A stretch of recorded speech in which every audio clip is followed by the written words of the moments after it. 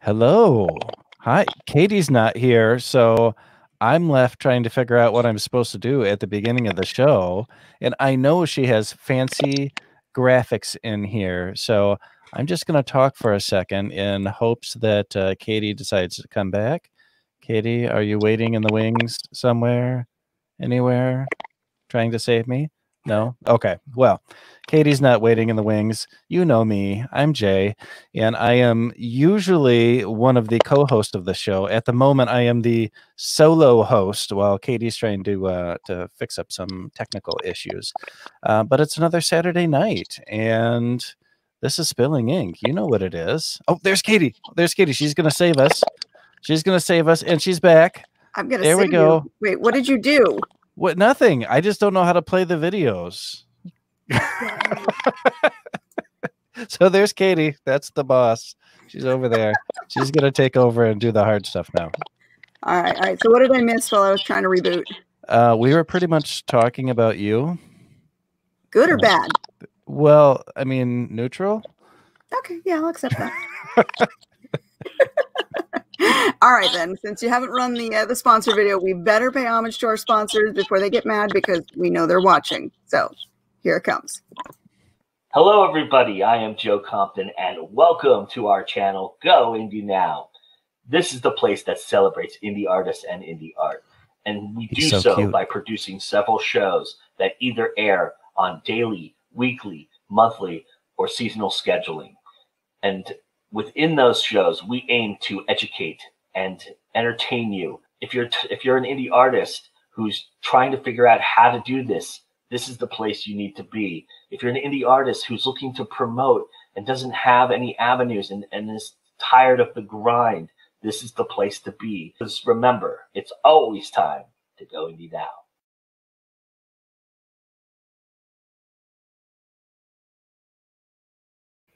That's right. Always time to go indie now. I'm just mesmerized every time he speaks. He's got such a presence, doesn't he?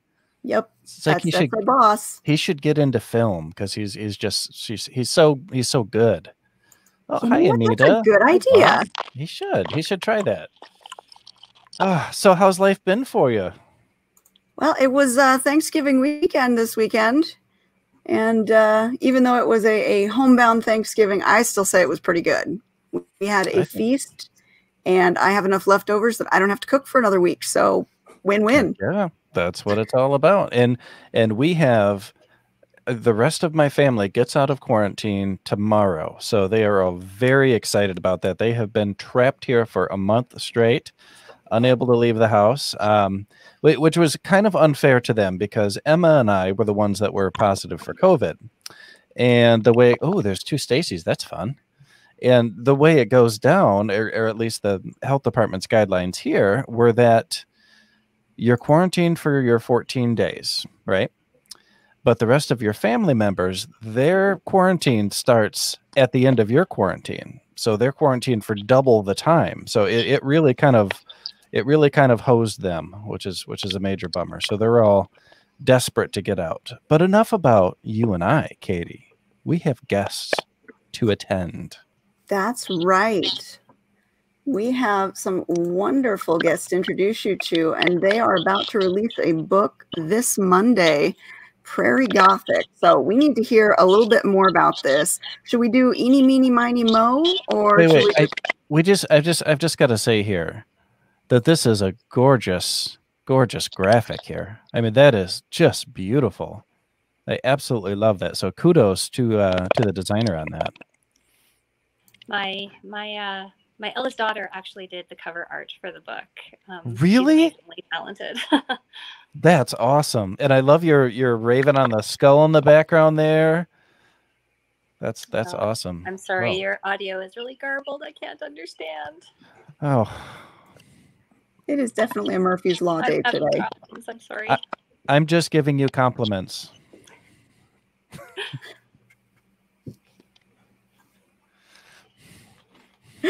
All right. We'll pick someone else then to introduce the book to us.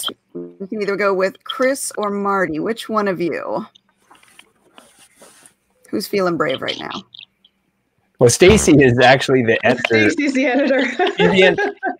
She knows all about the anthology, so I can talk about it from my perspective as an author. Okay, I can hear you now. Stacy really wanted to sort of push out and reach to a bunch of talented writers to write sort of a horror anthology that had a setting in the prairies. So they really want to embrace the notion of a prairie setting, but use it in an atmospheric way, because oftentimes when we think about horror stories or Gothic stories, you think about urban centers, something that's maybe a little more sort of old in terms of era. And so Stacy wanted to focus on something that was near and dear to a lot of our hearts, people who live on the prairies, to come up with stories that would sort of capture a sense of the setting of where we live. And if you live anywhere on the prairies, you know that it's like a big open sky, and you can see for pretty much forever. Like, I'm from Alberta, but we often make a joke about people from Saskatchewan, which is the province right next to ours, that your dog runs away and 3 days later you can still see them running. So that gives you a sense of like how vast the prairies are. So each author was given a challenge to come up with a Gothic or a horror story set in the prairies, and everybody took their own sort of unique bent into it. With my story, mine's called Insatiable, and it's about a guy who's dealing with the guilt of something that he did long ago, and it's set in the 1800s. This fellow was a foreman on the railroad project where they were constructing the railroad through the Rocky Mountains between Alberta and BC. They're two sort of neighboring provinces. And he hired a lot of cheap labor, and some of them died in the construction of the railroad.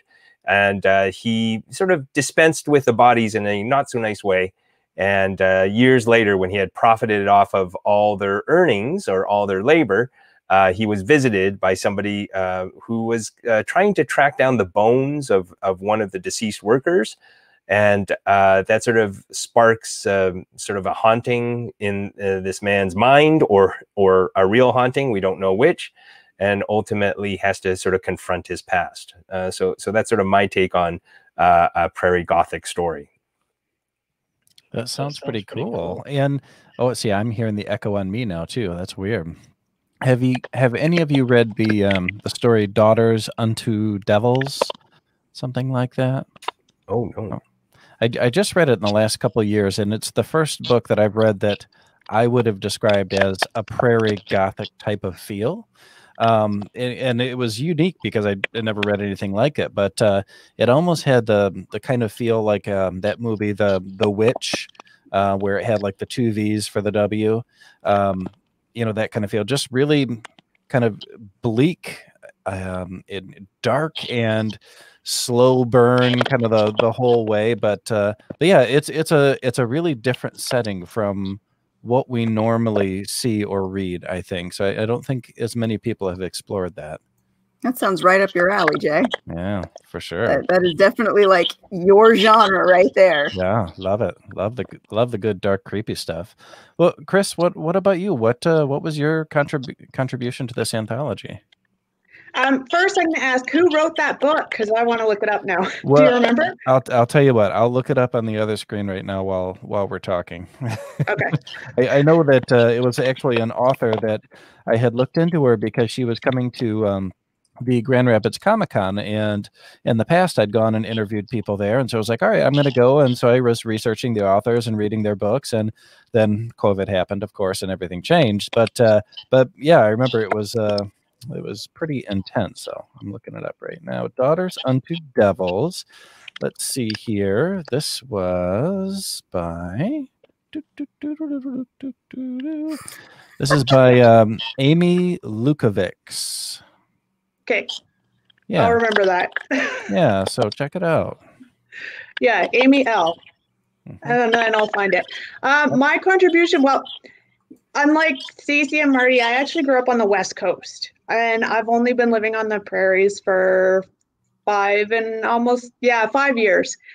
And so to write a story on the prairies, a Gothic horror story, was a bit of a challenge for me, because I'm not as familiar with it. And the thing that I found most striking was there's so much sky and land. It was almost claustrophobic. And then you add the snow onto that, and it just, even though it's vast, you can see all this sky and all this land, and then there's snow, it just feels so small and in a box. So my story was about a woman whose family had a cabin in Stettler, and she comes from Vancouver to stay in the cabin to heal from an incident. And so a lot of it is her impressions too of, winter on the prairies. And yeah, that's pretty much. See, I'm doing that thing again where I have to talk about me, and it's not going so well. Well, let's take Chris off the big screen here. It's a little less intimidating. There you go. So when Stacy and Jim approached me to write a story, that was the first thing that I thought about, was the claustrophobic feeling of the prairies for somebody living on the West Coast, where the land is water and it's fluid. And then what I like about Gothic stories as well is the atmosphere and setting. You can almost make the setting a character unto itself. Mm-hmm. So I worked with the snow and the cold and the setting of the cabin, because I only have one character in my story. And so I tried to create the setting as a secondary character to play off of my character, who, leaves you wondering if she's the unreliable narrator, or if she's crazy, or if these things actually really did happen. Well, and that in itself is a special kind of talent, and that's one of the things that I am weakest at is developing the setting into something that the reader or viewer can see and feel and taste and almost touch. And it really is a mark of a good writer when you feel like you're in that setting. But it's funny what you said about the prairie and the sky being so vast that it's almost claustrophobic, because it's not something that I think people would normally think. But I understand that, if when I'm on a boat out in Lake Michigan, all of that openness makes me feel really tight in my chest. It makes me kind of go like this a little bit, and I don't know what it is about. I'm not afraid of water. I'm not afraid of boats. I think it's just too much. There's too much vastness out there, You feel how truly small you are in the grand scheme of things. Yeah. Well, Stacy, can you understand me?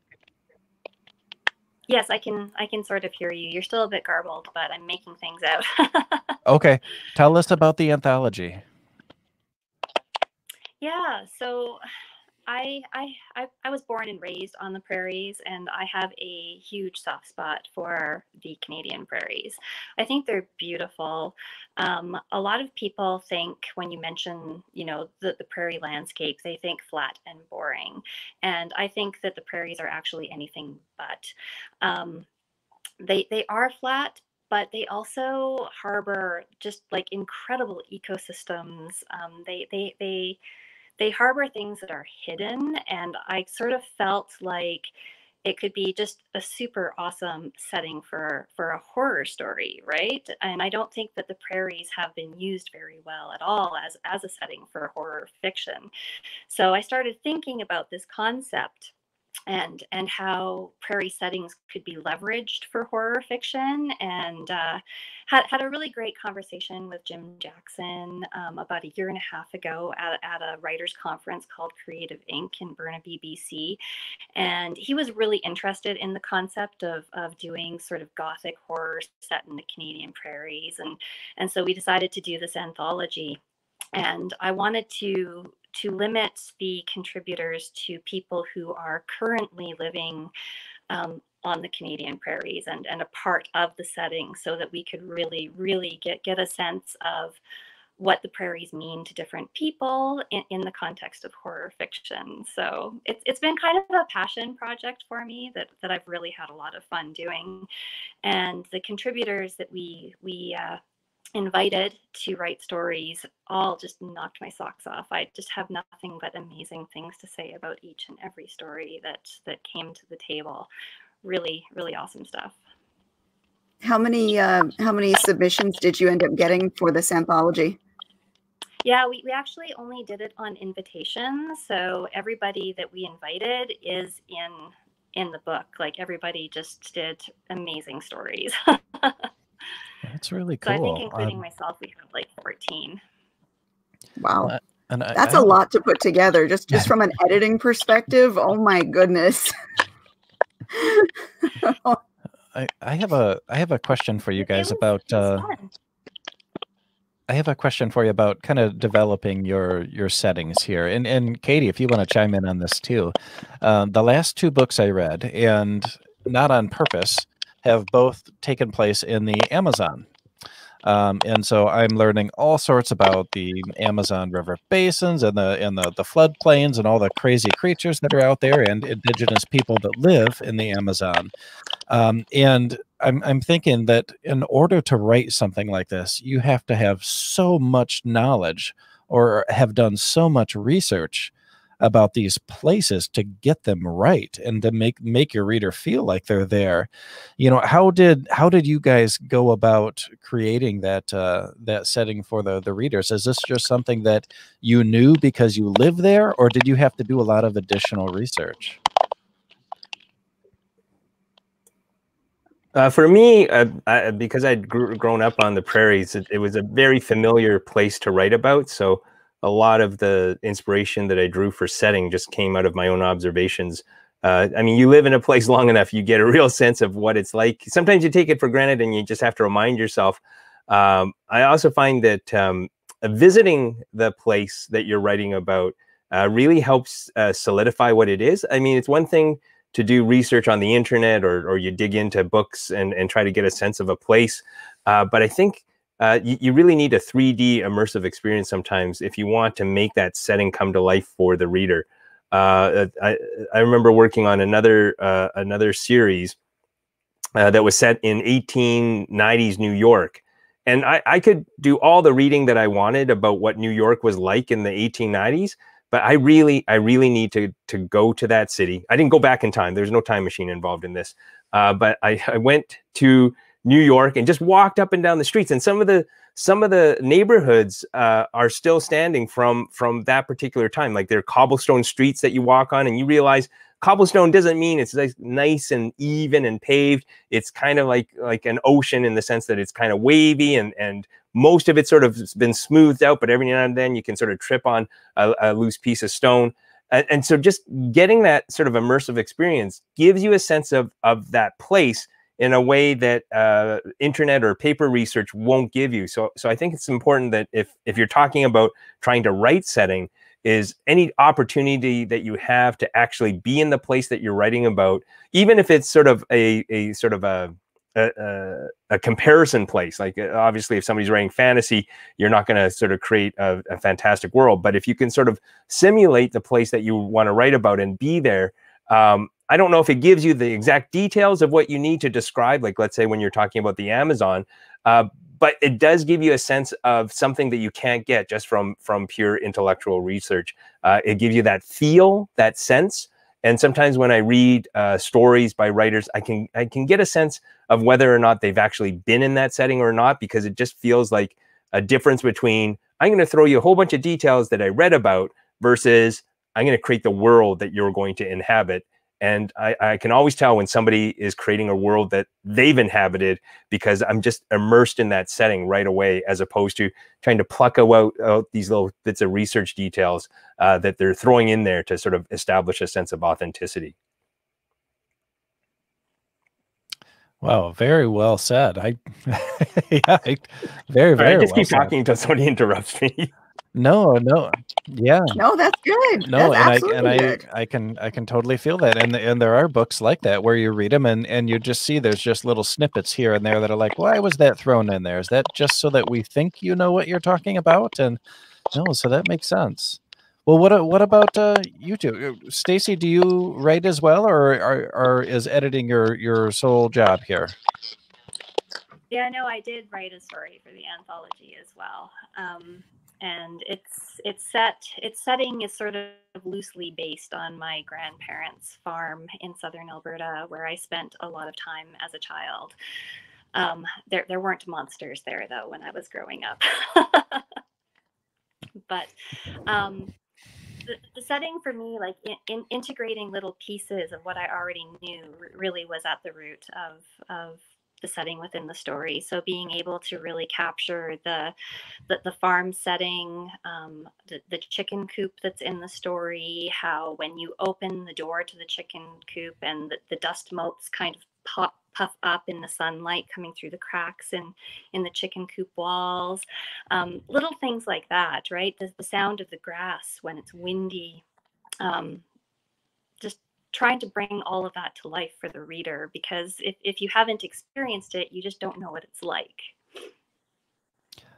I like how you were just romanticizing opening the chicken coop door, when really it's pretty gross, guys.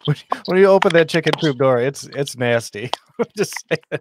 But no, that's I love chickens. I do too. I have them in my backyard, and they're great, but they're very messy creatures. They're nature's trash compactors, right? But no, I think that is a beautiful thing.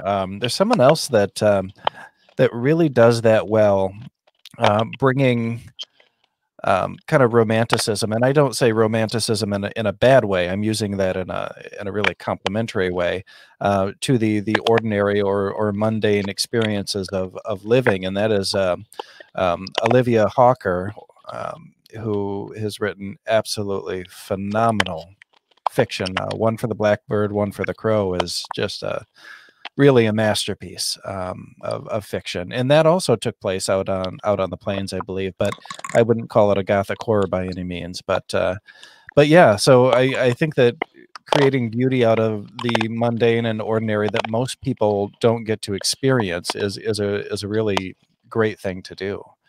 What about you, Chris? How did you go about developing this world for everyone?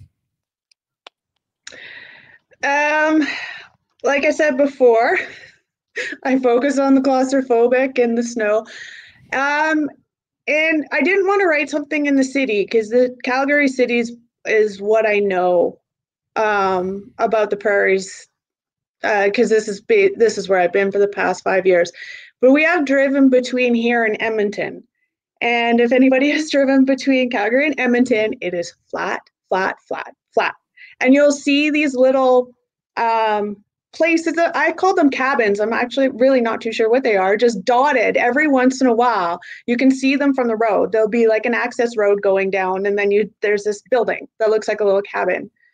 And because I wanted my character to be in isolation, complete isolation, I picked Stettler because my dad's family is from Stettler. I've driven past Stettler. I've never actually stopped there. Sorry, Marty, if I didn't, immerse myself into Stettler.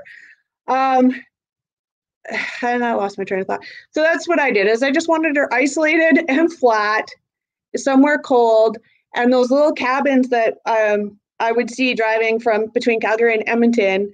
I always wondered what was in them. So I decided, well, she's going to go into one of those. That's going to be a cabin. That's what those little buildings are that are at the end of these little access roads that you see every once in a while on that long 3-hour drive. You know, Chris, hearing you talk about that like that, it makes me think that you really, really need to search out that book that I was talking about. Yeah. You're going to dig it, because I'm not going to spoil anything for you, but I'll just tell you, you're going to dig it because it's right in that vein that you were just talking about. But no, and I think that we all research differently. I like to watch documentaries and read as much as I can. One of my short stories was in late 1800s Chicago, and of course we can't go to late 1800s Chicago, but there are an absolute ton of resources on the late 1800s in America, so you can find out a lot of info there. But it's always kind of been my dream to be able to actually go on location to research a story. If you read anything by Dan Brown, and some people love him, some people hate him, author of the Da Vinci Code, you read about Rome and the Vatican and the twisting and turning and the catacombs, and it's like, wow, it's like, wow, this guy really did the research. It's like I could almost recreate these paths that they took, and I think that's pretty incredible. But Yeah. Katie writes fantastical worlds that I don't think can be recreated here. So how do you go about developing those settings? Sorry, Chris, I kind of talked over you there. No, I was just going to build on that and what Marty said. Like, this Prairie Gothic story is the first story I've written that actually has a real live setting, because I'm like you, I can't travel to all these places.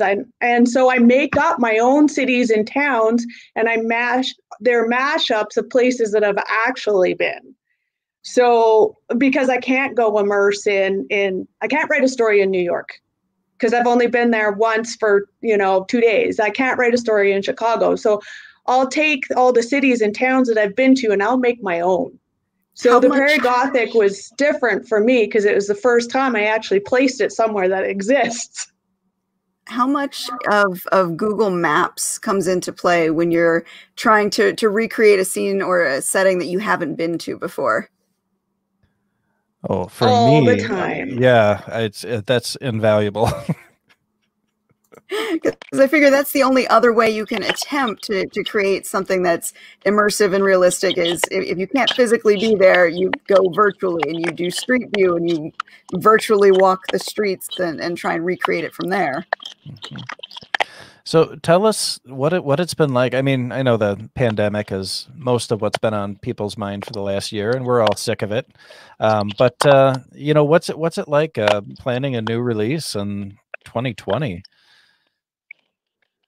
Yeah, well, I mean, it obviously didn't go the way I dreamt about it before the pandemic hit. I really, really wanted to have an in-person book launch and be able to be out there, doing conferences and things like that in person. So learning how to embrace this virtual world has been a learning curve. And dealing with the tech issues involved in the virtual world. But I feel like everybody at this point is now, kind of into a groove with what the pandemic means and is starting to get better at connecting virtually until we're allowed to connect in person again. Okay. It's, I think that for those of us who are online a lot, it's not that much of a difference in life, but I don't know. It's always, for me, it's being told not to do something makes it that much more desirable. Oh, naughty Jay. But I follow the rules. I do what I'm supposed to do, and I still ended up with the virus. So it's even if you do everything right, things can still go wrong. But I'm still here, and I'm fairly healthy now. So it's kind of like, okay, well, I got off really easy when many people are not getting off easy. So I've just got to be thankful for that part of it. But yeah, I imagine not being able to do physical launches and go to bookstores and things like that is tough. Oh, and I just see something popped up from Joe. A Jim Jackson concert or him playing a soundtrack behind live readings would have to be a sight to see. I agree, Joe. He actually sent me a demo of a song that he was working on that was really cool. I mean, he's a really talented guy. Now, Joe did ask us a question a little earlier. Did you catch that? No. Oh, there we go. For anyone who's just going to be listening on a podcast and can't see this question, Go Indy Now asks, what's something you all learned about the prairie that you didn't know going into writing your stories? Anybody? Chris Mars. Yeah, I think because I'm born and raised here, I didn't learn anything. I was good. Come on, we got it. Yeah, because I wrote based on my experience with the prairie. I didn't either. Come on, somebody give Joe something. He wants to know that you learned something, guys. Oh, you're muted. Sorry, I don't know if I learned anything specific while I was working on my particular short story, but sort of platforming or piggybacking on what Chris talked about, like the Stetler. there's some value in just curiosity and just looking around, whether it be in-person research or paper research. Sometimes when you're doing research on a setting, you're so laser focused on what you want to find in the setting that you forget to let curiosity guide you into different places. And so when Chris was talking about like that stretch of highway between Calgary and Edmonton and how you pick Stettler, I instantly thought about a road trip that my wife and I took a few years ago.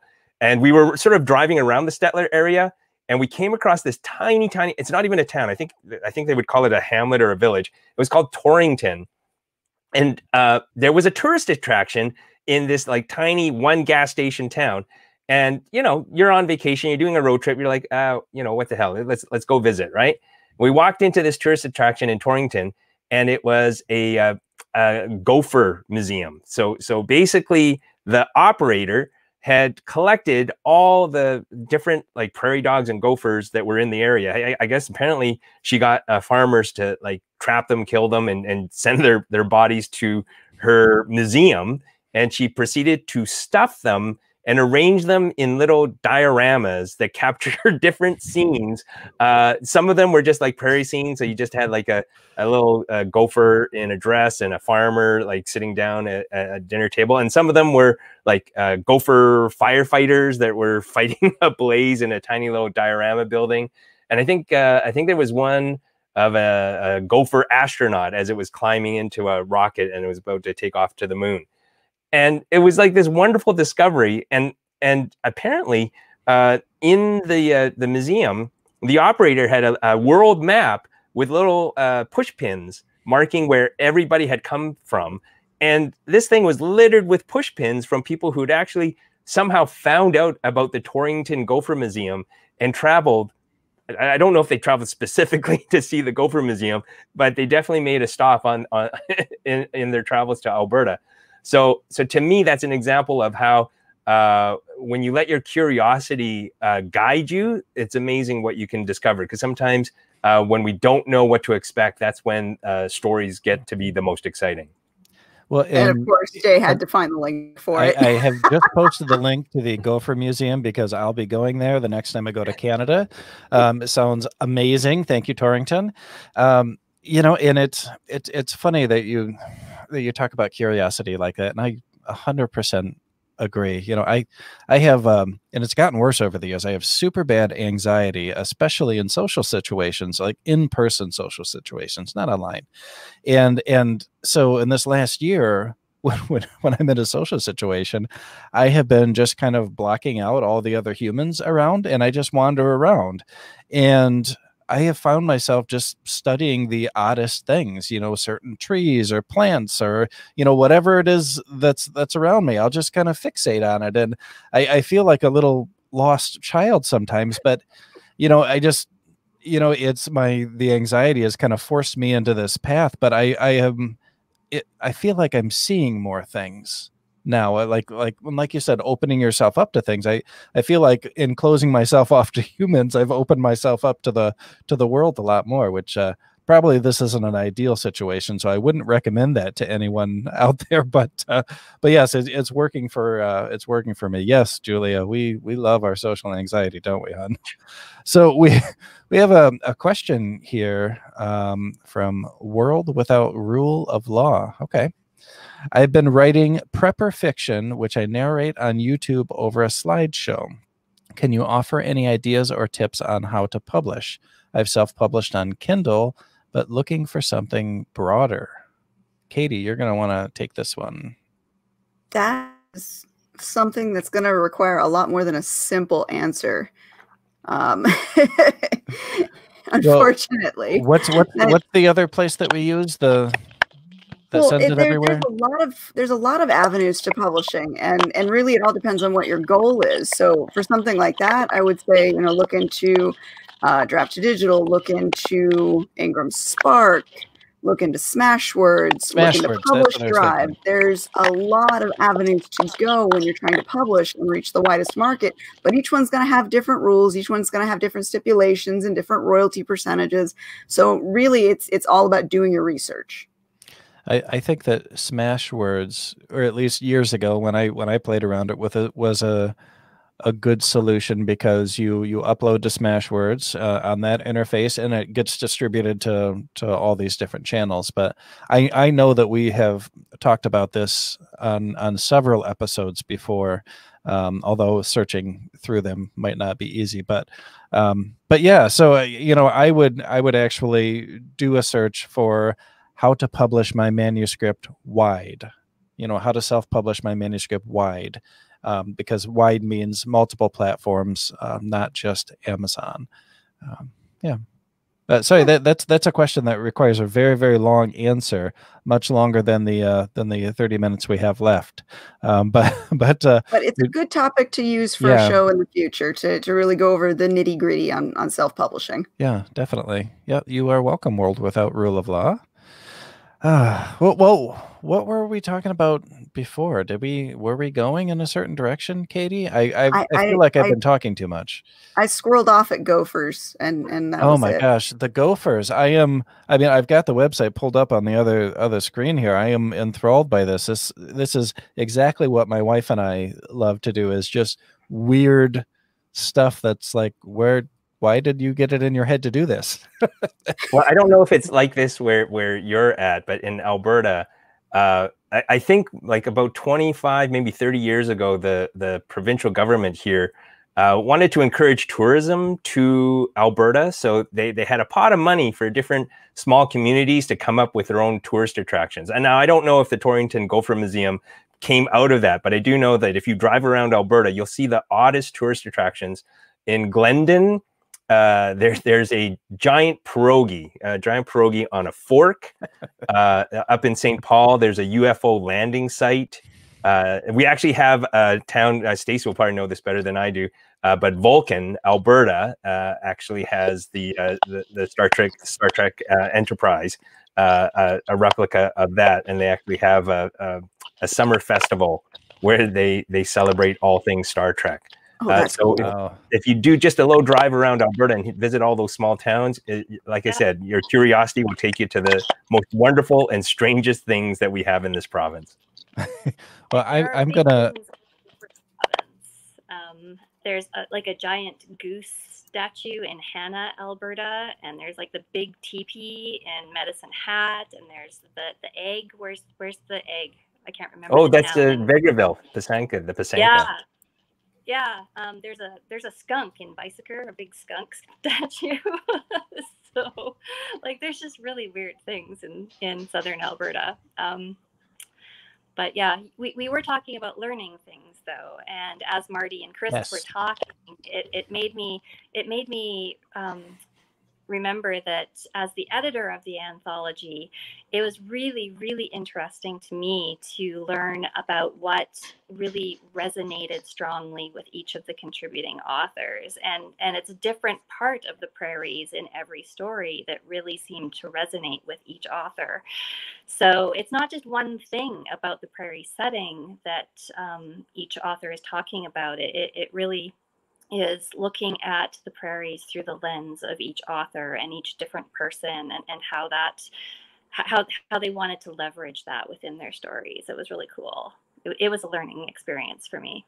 For me, it kind of speaks to the voice of each author. Like when you talk about setting and the details you choose to describe, you know, I think Jay, when he heard about your description of the chicken coop, he had a different image of what chicken coop would be versus yours. And so I found it fascinating to hear those two reactions side by side, because it really told me a lot about how each author crafts their own voice by the details they choose to put in their stories, whether it be a detail about the setting, a detail about the character. So the details that we choose as authors really shape our worldview, and it also shapes our authorial voice. And that's the thing I love about creative writing, is that you can give something like with Prairie Gothic, I want, you know, Gothic horror story set on the prairies. And you had 14 authors that went all in different directions in terms of how they interpreted that.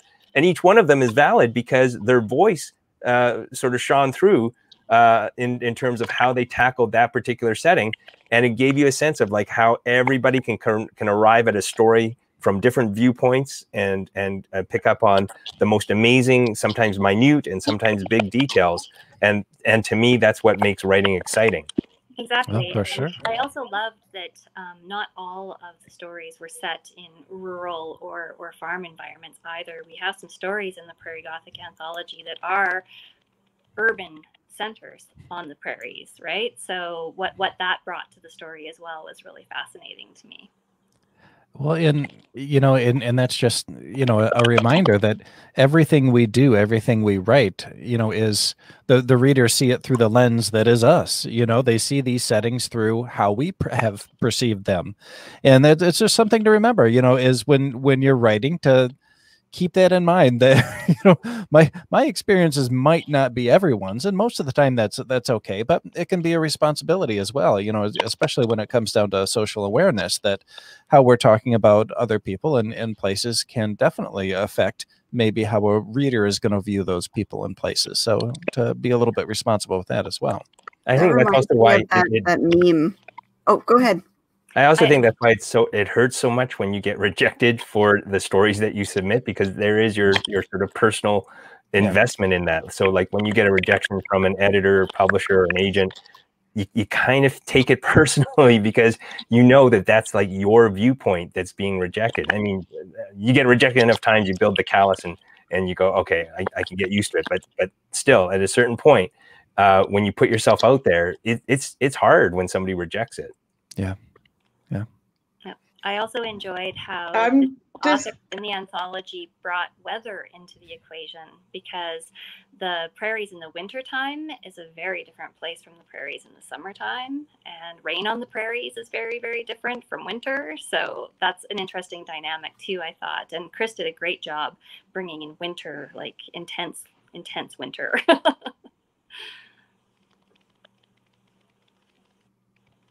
Go ahead, Chris. You were about to say something. Thank you, Stacy. I was on mute. I was trying to say thanks.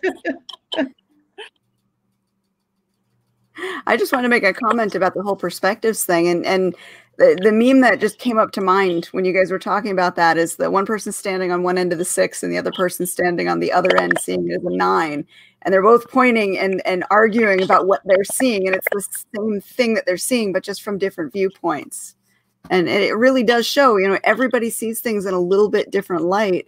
And when you have so many people writing about the same area, you really do get to see the picture of how everyone else is seeing this. Yep. We had, who did we have on? I believe, was it the dynamic duo, Josh Robertson and Andy Penguin? Pelican, Andy Pelican. And I think that was the episode that we were talking about perspective and how it completely changes the story. And no, it's funny, Craig. It was what? Craig, I think. Craig? Okay. Craig Louie, I think, was the one that was that episode. Okay. Yeah, he's fantastic as well. If you haven't read his book, Our War, oh my God, read that frickin' book. It's insane, especially with America the way it is. Anyhow, God bless the USA and all that jazz. But perspective, it's such an interesting thing, and it's something that we all know that different perspectives change everything until you really dive into it and really see how much it changes everything. And since that talk, I've kind of sought out more books that are told from strange perspectives. And I'm really, really enjoying them. Strange perspectives, strange settings, at least things that are strange to me. And I think that's been a really enjoyable thing. And I think it's opening my eyes to new experiences. And I think that's a really cool thing. So I kind of went in a direction. I don't know what we were doing. Expose themselves to different perspectives, different viewpoints, because it does help you grow as a person. It's how you develop your empathy for the characters you create, because I don't think everybody writes a character that they love or identify with, because you need antagonists. So if you write an antagonist that is basically just a flip side of who you are, really you don't have any conflict. So as writers, it's part of our responsibility to be able to put ourselves in other people's shoes so that we can write about them in a way that can resonate with the reader. Otherwise, then you've just got cookie cutter characters. They're doing the exact same thing. All they have is different names and different costumes. Yep, for sure. Well, the idea of developing empathy is so important, because the only way you can develop empathy is to truly understand the way that somebody else is approaching something. And when you develop that empathy for the characters, you're making the characters feel as real as possible to the readers so that they can understand the perspectives. You know, even the villain is supposed to be the hero of their story. Their motivations make them the good guy, even though they're doing horrible things. They don't see it in that same light. Yeah. Well, in the book I'm reading right now, it's has a very flat villain. You know, he's in it for the money and because he likes to cause chaos. I'm like, okay, great, whatever. I mean, it's an entertaining story, and I'm really liking the settings and the setting in the Amazon, because I love learning about it. But it's like, okay, well, you really could have done something a lot better with that, because it's just been done so many times, and it's so easy to do, you know. And I think that when you get into really good bad guys in stories, they're not really villains at all. They're people that are taking a different path than maybe what the majority would take, and that puts them at odds with our protagonist, and that's how they end up being the bad guy. But you know, it's, if you look at it from their point of view, maybe it really wouldn't seem all that bad. You know, you know, maybe if the story was told from, you know, X's point of view instead of Y's point of view, you wouldn't think they're a bad guy. And that's just something to remember. Well, I think that's one of the challenges that every writer faces, right? Because when you come up with a story, like, you either start with character, you start with setting, or you start with the plot. And I find that sometimes if somebody starts with the story, the plot, they're kind of like in a helicopter circling over the story, and they kind of know the exact route that the story is supposed to take, right? And so the characters become pieces or puppets that are moved for the sake of the plot. Like, I need this character to do this thing in order for me to trigger the climax. And while that is perfectly fine to develop the story and build all the pieces you need structurally to have the story flowing and moving well, it does do a disservice to the characters, because what they're doing is they're serving the bidding of the author, and they're not fully developed. And so I always say that if you're somebody who likes to plot out the story, yes, you're fine in that helicopter over your story, but then you got to land that helicopter and get on street level with the characters, because what they see at the ground level may be something that you haven't seen from the aerial view. And when you see those moments or those little things that they discover at the street level, when you embrace those, then those characters become real. They'll still do the same things that they're supposed to do to move the story forward, but they'll do it in their way that makes it real and authentic for them. And then they become three-dimensional characters. And what's great is, for the reader, they're pulled along for the ride. And now they don't anticipate what's going to happen in the story, because they're just in love with the characters and what they're doing. And so when they make a discovery, it's a genuine surprise, as opposed to somebody going, oh yeah, I saw that plot twist coming from a mile away. You almost have to be like an investigative reporter going in behind your characters going, okay, why did you do this? What was your motivation? What was the reason? What did you expect to get out of this? And then you revise accordingly. Yeah, exactly. And why is your most important question to ask at any point. Yep. Well, and don't forget, what was it? Ernest Hemingway, no surprises for the author, no surprises for the reader. Wasn't that him? You know, we remember that it's okay for things to go off track and to go in a different direction. You know, and I'm going to shout this book out again, like I have 100 times on this show, probably more. Vicious by V.E. Schwab. Oh my God, just marvelous. Talk about weird perspectives that will make you question your own morality, and things that don't go according to what you think is any kind of plot. But it was actually absolutely delightful to read. And it's like, wow, I really wish that I read more books like that. I really do, instead of following kind of a standard model that sells books, to just kind of take us off into the middle of nowhere and see where we end up. You end up going on a really good adventure at that point. Mm-hmm. You always hope so. Although you go ahead, Stacy. Part of the reason I wanted to do the anthology with more of a gothic horror theme than just like horror theme is because the Gothic angle would give the authors more opportunity to really dig deep into the characters and their motivations and how they feel, and it's more psychological horror, not like blood and guts horror, right? So when we're talking about empathy and having characters doing things because it makes sense for them as a character to do them, so much fun to explore that in the context of Gothic horror. For sure, for sure. And we have another friend of the show that does well, Victorian Gothic horror, Christy Stratus. And I actually haven't read her Dark Victoriana collection because it seems pretty scary to me. But wait a second, you're scared of something? You know, I'll tell you what, I like to write scary stuff, but I don't know, sometimes reading scary stuff really does me in. I don't even know you anymore. It just gets so scary, you know. I don't even read Stephen King stuff anymore because it's like, no, Duma Key really messed up my head. I'm gonna have to go in a different direction here. Wow, but you know, that surprises me. Well, you know, it's good writing. It's the authors that can get under your skin and effect some kind of change. That is the best writing, in my opinion, right there. And whether it's to scare the shit out of you or disturb you or traumatize you or to make you feel joyous, you know, it's all really the same. It's, you know, using your words, connecting your readers to your soul. You know, I know that sounds a little woo woo, but you know, it's legit. We all know it. You know, we've all gotten that email or review that really touched your heart and made you cry a little bit. And that's what it's all about, is just making that human connection, I think.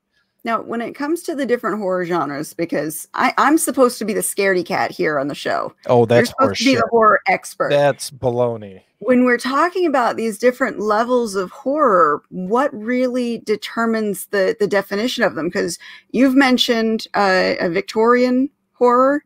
We've got Gothic horror. We've got a horror thriller. I mean, where are the levels at? Like, what's the defining moments between those? Well, there are a lot of them, and I'll let our guest have a swing at this one. But for me, I'll tell you that I don't want to say that psychological horror is what gets me, but it's usually the psychological aspects of a horror movie or book that will get me. You know, I don't care about blood and guts. I mean, none of that stuff really bothers me. But if there's an innocent person that's suffering for no reason and they can't get out of it, something about that digs in deep in me and really, really disturbs me. If there's someone that has no part in the equation whatsoever, but they're still being punished, that gets me. That gets me really, really hard. And I don't know what to call that kind of horror. Is it like asshole horror? I mean, it just takes an asshole to write something like that. But that's because that's what I call it. But you know, I don't know. What do you guys think? What do you guys think about the different types of horror that are out there? Well, I personally, I love psychological horror where you can play with the reader's imagination, because I find that horror is a tricky thing to write because you can have the blood and guts kind of like cheap jump scare thrills. But if you want to really affect your reader or your audience, you have to dig into like the psychology that's driving their fear. And I learned this when I worked in theater. I wrote a play called The Bone House, which was it was a bizarre sort of experimental form of theater where an audience came in to what apparently was a lecture about the hunt for a serial killer that was on the loose. And at the front of the room, there was a guy who claimed to be the hunter of killers, and he mapped out his case and basically said, here are these unsolved murders, and I'm connecting them all to this particular serial killer. But he talks with so much detail about like the murders that you're sitting in the audience, you start to get the creepy feeling that the guy who's supposedly the hunter is actually the killer himself, and he's brought you all together to basically boast about what he's done. But it's too late. You're stuck in this theater with this guy. Now he gets to the end of his presentation and he claims he has a piece of evidence to prove his theory. And he pulls out this strange little image that he's blown up for everybody in the audience, and everyone's supposed to stare at this image for about a minute. And at the end of the minute, what happens is the hunter turns out the lights to the theater. The room goes so dark, you can't even see the hand in front of your eyes. And what happens is, because you've been staring at this bizarre image for about a minute, it's actually burned onto the back of your eyes. And as your eyes adjust to the dark, you actually see the face of the killer. Now, people are freaking out because they can see this floating head in front of their face, and then things get worse because the real killer makes his presence known, and it turns out he's been sitting in the audience the entire time. Now, the lights are out, so you don't see anything, but you hear people chasing each other around in the dark. You sometimes feel somebody bump into you. You hear gunshots go off. You hear somebody scream, the gurgle of blood in somebody's lungs. And then you hear the voice of the killer, who very calmly says he's enjoyed the lecture, but the hunter got some details wrong. And while he's talking very calmly, he proceeds to gut open the hunter. Now, the lights are out, so you don't see anything, but you can hear somebody rip through a shirt. You can hear somebody crack through a rib cage. And then the killer says he has the most powerful pump known to man in his hand, the human heart. And the entire audience is splattered with a warm liquid that's blood. And I remember when we did that playback, I think it was like 1999, like people were screaming in the aisles. Like even now, like 20 years later, people still come up to me and tell me that Bonehouse was the scariest thing they ever saw. But the thing that I find fascinating is all the cheap thrills of being in the blackout and somebody grabbing you. That's not what most people remembered. What they remembered was in the middle of the play, there was a woman who apparently was a victim who survived an attack from the killer. And the hunter put her under hypnosis to recall the evening where she came across the killer. And she describes a scene that most people recognize, where they're walking down the street and they feel like somebody's following them. And she described the exact details of being chased and trying to run and find a safe place to go. It was that tiny little like monologue in the middle of this play that resonated with people more than anything else. So it was like really informative that if you tap into the psychology of fear, into something that we think is universally scary, that's really what's going to resonate with the readers. Great. Now I'm going to have frickin' nightmares tonight. Sorry, Thanks, Marty. Sorry, Jake. Sorry, Jake. That sounds like the most amazing play to have taken part in. Like, I would never have wanted to be in the audience, but I could see it from the other side, just knowing what you're about to do to these people. That would be the fun part. How did you lure through most of it? How did you lure the audience in? Did they know they were going to the play, or did they think it was a talk with a the pretense was they knew it was a play, but it was done as a lecture style play. Okay. And so a lot of people were coming in thinking, okay, we're gonna get some cheap thrills about like a talk about a serial killer. And then when the blackout happened and everybody was freaking out, it was really interesting to see the psychology of the audiences, because, you know, we didn't want to give away the whole, you know, the climax of the play. And about 95% of the audience members kept our secret, right? They just told their friends, you got to go see this play. You have to go see this play. What's it about? I'm not going to tell you, but you have to go see this play. And we actually it was done during the Edmonton Fringe Festival, which is a summer theater festival. And back in 1999, they didn't have online ticket sales. So people actually had to line up to get tickets to the show. And by the midpoint of the festival, we had lineups of about 8 hours of people trying to get tickets to the show. And they'd keep their mouths shut. They were like, I heard something happens at the end of the play. I don't know what it is. I just want to go see it. Wow. That is amazing. And I'm not going to lie. I just watched the Quirky Turkey episode of Bob's Burgers with my family the other day. And that really reminds me of that. I don't know if any of you watch Bob's Burgers. You gotta watch the Quirky Turkey Thanksgiving play. Wow. Holy cow. That is brilliant, Marty. Well, Stacy, Chris, do you have anything to add on horror genres? After that, no. I know, right? How could you follow that?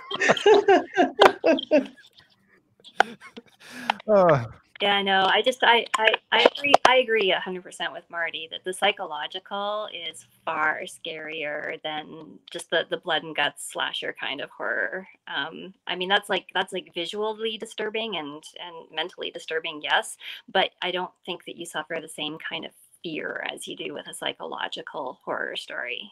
Yeah, it digs deep into what really terrifies you as a person, right? Yeah. When you have the ones that are just kind of, you know, torture porn kind of thing, you know, it's, I don't know, it really doesn't do much. You know, it's just not scary. It's like, okay, that's disgusting and vile, but yeah, when you take the time to really get that slow burn going, and then Whew, man, yeah, it gets me. Rebekah Jonesy has kindly offered some info here. She said, asshole horror is a subgenre of sub porn. Okay. That's lovely. And Rebekah, I do want to thank you. On Rebekah's recommendation, I did recently purchase a bidet, and I'm very happy with it. So thank you for the recommendation, Rebekah. That was great. I'm Never saving have on to worry toilet about paper. toilet paper shortages Yep. ever again. No worries now. Go right back into lockdown. We're good. Well, I saw the movie Shivers. I will never use a bidet because I keep thinking about those things going up people's butts. She did warn me to take it easy because it could easily become an enema. And I was like, okay, I can see that now. There's not a whole lot of variation in the speed. Heading into TMI territory there. Oh goodness. Well, speaking of our other sponsor, Katie, don't you have some stuff? There you go. Yes, Rebekah is our second sponsor, and she's got some amazing stories for you to read. Her recent one, I believe it's The Madness in Shadows, is the new one that just released. And she does readings on her Facebook page every Thursday if you want to check that out. But you can also find her on her website. She is Mistress Rebekah Dirty Jonesy, and you will be entertained. And we thank her for being our sponsor. Yeah, I want her to start doing readings from Mandy. Rebekah, could you do that? Because Mandy is the only one of hers that I've read so far, and it was something. Is fantastic at doing live readings, though. Mm-hmm. Like I've been trying to read every week, and I trip over my words left and right. But I listen to her, and she sounds like such a pro. I'm so jealous, and I'm so in awe of how well she reads. Yeah, she's good. It's definitely an art form. Well, our guests, thank you guys so much for coming on tonight. We really appreciate it. It was great chatting with you all. Don't forget, Monday is the grand release of this. Now, where can they find this book? I think at the moment it's on Amazon, so for sure you can get it on Amazon. It is being distributed by IBC, so indie bookstores should be able to order it in for you as well. Okay. Yeah, we'll make sure to put a link in our show notes after our recording is done. That way we can tell people where to find it. And if you guys have any special events happening on Monday that you want to let us know about, we can also kind of guide people over that way as well. I'm sorry, you cut out on me. Are there any special events that any of you have going on Monday that you want to let us know about? Well, just the launch on Monday, 7 o'clock Okay. Mountain Standard Time. Okay. So Mountain Standard Time, what is that in? Yeah, that's is that 7, 8? an hour ahead of you guys. Oh, okay. Cool. We'll make sure to put all the notes again. Like I said, within about 5 minutes of the show being done, I usually drop all the notes in. So we'll send some people over to your page. And again, we'll put in the Amazon link so they can find you as well, too. Thank you. Well, have a good night, everybody. Thank you for tuning in. Sorry about the audio problems today, guys, but thank you again for watching, and we will check you out next week. Until then, see you later. Bye. Have a good night.